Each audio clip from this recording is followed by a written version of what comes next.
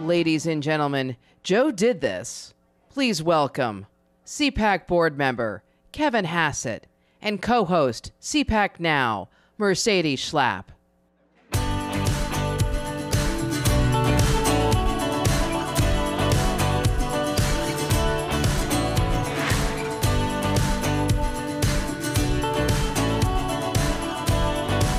Wow, what a day, what a day. Okay, have you guys had a wonderful time? Has it been spectacular? I thought day one was fabulous, but day two has been amazing. And wait till day three happens when President Donald Trump brings the House down. Are we excited? So I know there's a lot going on tonight, so I want to make sure we get right to it. And I'm so honored to have a very dear friend of mine, a former White House colleague, I would say probably one of the smartest economic minds in America, Kevin Hassett. So, Kevin, the title of this panel is Joe Did That. Wait, but he's not blaming himself for this economy. Is it Joe Biden's fault on where we are right now in terms of the state of our economy? I'm absolutely going to answer that question, but before I do, I have to say that in the Roosevelt Room in the White House, yes, we always like to sit next to each other on the couch in the back. With Larry Kudlow. Larry Kudlow would be on that side. And I was always on this side of you, too. Yes, remember? That is and so it really right. so feels, but I just wanted to say, watching yesterday and today, that Mercy, it's just amazing what you're doing at CPAC. If you think about all the energy that goes into it, and guys and gals, she's doing this with 5 daughters while she's doing this. They're and all so, working, all I'm saying is, come on. Thank you. A mama can do this with 5 daughters. Yeah. And the Schlapp girls are working. They're helping out wherever they can. So put your kids to work. It's actually a good thing. Build a strong work ethic, okay? And by the way, guilty confession, I only did that because now I can say I got a standing ovation at CPAC. That was smart, Kevin. You're always outsmarting me. Yeah. No, but let's Yeah, go back to the Joe. Is it Joe's fault? Is it the Joe Biden's administration fault that the economy is where it is with the highest inflation that we've seen in decades? You know, the attribution of blame and credit is a really miraculous skill that Democrats have, and it very often eludes reason. And so you might recall that for President Obama, his main point was when a businessman was proud of his small business, hey, you didn't build that. Do you remember this? The government built that. You didn't build that. And so now, the government, like this all-powerful thing that is even taking over all the small businesses under Obama, it has no blame whatsoever for what's going on. We look at gas prices, for example. In gas prices, what does Joe Biden call what's going on with gas prices? Putin's price hike, right? Putin's price hike. Well, let's think about that. Joe Biden, when he ran for office, what did he say about what he was going to do to fossil fuels? Right. He said he was going to end them. He said he was going to end fossil fuels. When he got into the White House, he reestablished something that President Trump did away with, which is this multi-cabinet agency that establishes the social cost of carbon. Okay? And then they put out what they thought the social cost of carbon was, which is the cost that accounts for all the global warming and everything. But if you look at that report, it said that the world will be saved, it'll be a better place, if the price of oil is $120 a barrel. They put it on paper. Yeah. Okay, and so now, what's the price of oil? It's a little less now, but it's basically, we went to 120. Mission accomplished, Joe Biden. And everywhere we look at his policies, he told us what he was going to do, and then he did it, and then it had the effect that any economist would tell you it's going to have, and then he denies it's his fault. But Joe did that. Joe did, why is it that the oil price is high? He says it's Putin's price hike, but do you know what? When we left office, or actually right before COVID, we were producing in the US 1 million barrels a day more oil than we're producing today. Wow. Okay, the price is higher now. Oil producers should be producing more, but they're not because Joe Biden's got them tied in handcuffs. He's shut down the pipelines. He's doing everything he can to drive the price up, and he's calling it Putin's price hike. You know what? Putin's production, sadly, because the sanctions aren't working, has gone up. And so our production's down 1 million barrels. Their production is up. So whose price hike is it? Well, Joe did that. Yeah. Joe did that. So let me ask you here, because I had you on our CPAC Now show, which you can always watch on conservative.org, and we actually, it's a podcast now, America Uncanceled, with Matt and Mercedes Schlapp, so you can listen to it anytime. But Kevin was on last year, and I remember he made this bold prediction. He's like, we're going to be at 7% when it comes to the inflation rate. And this was by December of 2021. This was several months beforehand. And I was like, really, Kevin, 7%? That sounds crazy. We're at 4%? No way. And you were even criticized by Larry Summers and some of these other economists saying, no, we're going to keep the inflation at float. It's not going to get bad. You were right. How did you predict inflation rates were going to go up? You know, I'm getting pretty old. I thought you were psychic, but that's a different story. But I am willing to assert that I still have neurons that fire now and then. And if you don't, then maybe you end up with policies like Joe Biden. But anybody who's trained in economics is going to know that right now we could have a show of hands. So suppose the government prints a whole lot of money, and then they mail it in checks to people all around the country. And then they attack the guys who make stuff. So they attack suppliers, and they call them names, and they raise their taxes, and they launch $200 billion worth of new regulations on supply. So they push supply down, they put demand way up by mailing people checks. What happens to inflation? Right? Is there anyone here who thinks inflation is going to go down? Of course not. So honestly, it's not even really economics, it's common sense, but they don't have any. And now they're getting ready to do it again. They're pushing a bill through that raises taxes on corporations and sends money to people. And it's going to make the thing worse and worse and worse. So I think inflation's going to be 10%, not 7%. 10% by when? 2 months from now, the year-over-year number will be 10%. Okay, so in 2 months, y'all are going to call me and be like, Kevin Hassett. I was right. Right, once again. But then how do the American people, how are they able to handle this high inflation at 10%? We know that about 67% of Americans are living paycheck to paycheck. How can Americans survive in this economy? They're doing okay right now, but there was a lot of money that was mailed to people in the relief efforts that President Trump supported, and also the subsequent Biden relief, which I think was way too large. But people saved a lot of that, and that savings is about gone. And to put it in perspective, what Joe Biden's done to the economy, the typical American family, we live in big cities, and so it might seem impossible to us, but a typical American family, when Joe Biden took office, spent $150 a month on gasoline. $150 a month, that's a lot of money. Right.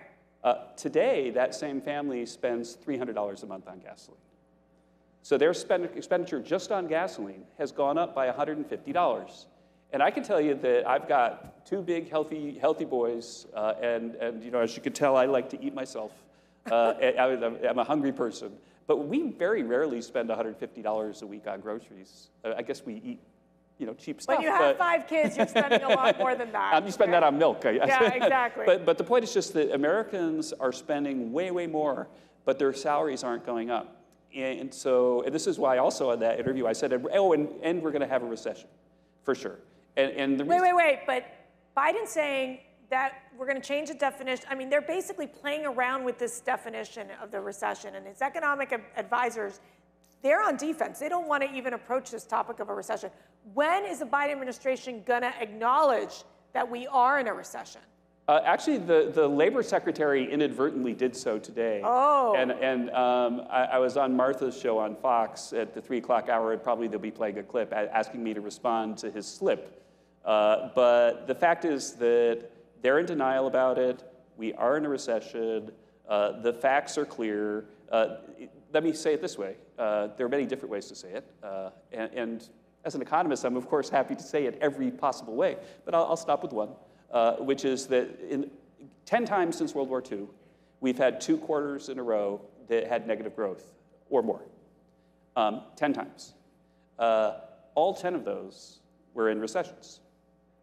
And so there's never been 2 negative quarters in a row, going back to World War II, where we didn't eventually have the referee of recessions call it a recession. This is going to be a recession. It'll have started in December or January. And they could deny it all they want, but I find that appalling. If I were in the White House and President Trump said, let's deny this recession, then I would quit.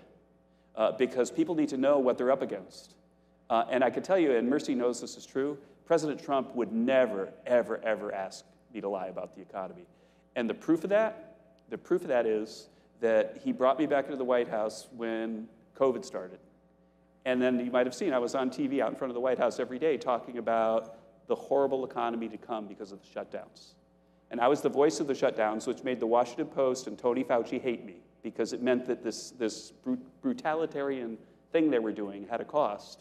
But I went out there in March, and I said that we were going to have the worst quarter of GDP growth since the Great Depression. And the president, from the beginning, was like, Kevin, I want you to be square with people about what the economic effects of these things, what they're going to be. And when I walked back in after doing that, expecting a backslap from him, he said, okay, I understand, yeah, we got to be square with the people, but try not to use the word depression. He's like, you can talk about the numbers, make it better. But you know, you're right about President Trump. You know, he always wanted us to be direct with the American people and really explain the situation at hand. One of the things I think he was always very proud of is that he was able to build a strong economy. This is in contrast with, you know, Joe Biden. Joe Biden and his team, they call us climate deniers. They are recession deniers, is what they are. Yeah. And I think that, you know, the fact is for President Trump, his goal was, Kevin, I remember when the job numbers would come out, and he would want to know, how are they going to be? What does this mean to the American people? It was really, truly one of his biggest achievements. Yeah, it really was. And to put it in perspective, we went through the COVID thing, and we went up. It was me and Mnuchin and Kudlow, you know, from the orders of the president. We went up and we talked to Democrats. And we said, this is an emergency unlike anything we've ever seen. And it's stuff is going to happen that we never anticipated, because everything's changing. And if you saw me on TV, I started using the image, we're trying to build a bridge to the other side, but we're in the fog, and we don't know where the other side is. And that's the way I wanted to define the problem. And so we worked with Democrats and President Trump, even after they're impeaching him and everything, and we said, so what we need to do is we need to have stimulus bills, but we need to do them like every month or two, because we have to wait and see what happens before we know how much more we have to do. And so that year, the COVID year, we did 5 stimulus bills, all unanimous consent, all bipartisan, all the Republicans and Democrats voted, and they were designed by us to be exactly the right size. And so what that meant was that we had a V-shaped recovery, and when Joe Biden took office, GDP was growing 6.5%, and inflation was 1.5%. It's one of the great economic accomplishments in economic history, and it's something you're never going to read about in the media, but it's something that you've got to remember. And the reason it happened is that we right-sized it because we waited and we looked and we adjusted and we waited and we looked and we adjusted. So what does Joe Biden do? Joe Biden comes in and it's like, oh, I control Congress. I'm the president. Or maybe he doesn't have thoughts like that. Maybe the people, I don't think his he puppet knows masters. He's the president, but that's a different thing. Yeah. But he basically didn't talk to Republicans. He pushed forward massive stimulus. When the economy was growing 6.5%, the inflation was 1.5%. And that obviously was going to do what we all agreed a little while ago, is it's going to cause inflation to take off. And the problem with inflation taking off, and this is something really important to say, and it goes back to your talk about like what ordinary folks going to do, is that everybody's wages usually adjust like in January. You know, you talk to your boss and then you get your salary for the next year. But prices adjust every day. And so right now, over the last 12 months, the average American has seen the value of their take-home pay go down by 5%. Wow. Okay, so their wages have gone up, but half as much as inflation. So when real income drops 5%, what does real production have to do? It has to drop about 5%. What has real production done? Well, in the first quarter, it dropped like 1.5%. In the second quarter, it dropped like 1.5%. And so the output numbers are doing exactly what common sense would tell you that they should be doing, given that incomes are down by that much too. And so against that backdrop, imagine the crime, the intellectual crime of denying that we're in recession, saying that everything's fine. You know, Joe Biden will still, like last week, he went out and said, you know, I took an economy on the ropes and I turned it around. He got the turned around part right. He turned it upside down. He turned it upside down, No kidding. and now the wheels are off. Well, I got to ask you, because you're making me really depressed. So let me ask you here. How long will this recession last? Because your predictions have been right, okay? I don't know if you're a psychic or something you're not telling me about, but like, your predictions have been right. How long is this recession going to last? Will the housing market crash? And how can Americans prepare? Right. So thing one, how long will the recession last? If Republicans capture the House and the Senate, then there's going to be a sigh of relief that I believe is large enough to help us leave the recession. Because right now, like, look at this crazy, stupid legislation that they're passing right now, which is, you know, throwing gasoline on the inflation fire and attacking supply by raising taxes on corporations, precisely when we're trying to lure them to produce here. Right. Okay, so the point is that markets are terrified that the goons that think up stuff like that get to do that for 2 more years. And that's why equity markets are down so low. They're thinking, wow, this could get really, really bad, and it could. But if Republicans capture Congress, there's only so much they can do. They'll still be clever with their regulations, and it'll, you know, be ugly, but it won't be depression ugly. But I think that I would call for a depression if they capture the House and the Senate again, because then just think what AOC is going to have planned for us, and it's not going to be good. How about the housing market? The housing market has gone up a lot, and now it's going to go down a lot. I'm looking, as you know, I'm looking for a place in Florida. I haven't bought it yet, and I'm going to time it, I think, for about a year from now. Oh, so, I think that's good advice. Yeah. But you're saying this, which is just alone, when you all go out there and talk to those people that still like the Democrat Party or they're independent voters, and you got to just say that. If we continue down this path with the Democrats in power, we're going to end up in a depression. Sure. That is the message. So what are your final thoughts as we conclude this wonderful panel? The final thought, though, is that when I explained it to you folks a little bit earlier, I looked out through the bright lights and I saw so many faces nodding. It's so obvious what's wrong right now. And one of my favorite shows ever was the show called House. Did you ever watch that show? There's this doctor who solves like these tricky cases, and what'll happen is at the start of the show, like there'll be like 2 guys who show up at the hospital. One of them's got like a knife in his chest, and the other one has like a weird rash. And the person with the knife in the chest is never interesting to House because it's just like, sure, maybe he's dying, but it's not like a puzzle. But the guy with the rash, you spend the whole show with the guy with the rash. But if you show up with a knife in the chest, it's actually kind of good news if you're on that show, because then they pull the knife out, they sew you up, they send you home, they fix it. It's easy to fix. But the guy with the rash, it's hard to fix. We don't know what's wrong with him. And so right now, our economy has a knife in the chest. It's really easy to fix. If we were in the White House, we'd have this fixed within a few months. And so therefore, help is on the way. It's something that we could do. And it's something that is easy to do because we know exactly what's wrong this time. And so therefore, we know how to fix it. So I should call you like the Dr. Kevin Hassett, because you know how to fix this. And I gotta say, don't you love this economic lesson that you needed to learn today? From Kevin Hassett, one of the best economists in our country. And let me tell you something, he was such an important asset to President Trump and the administration, always a happy warrior, always willing to explain how things worked when it came to the economy. And really such a service that you've done for our nation, Kevin Hassett. Thank you so much. Thank you very much. Thank you, Mercy. Thank you all. Thank you. Thank you.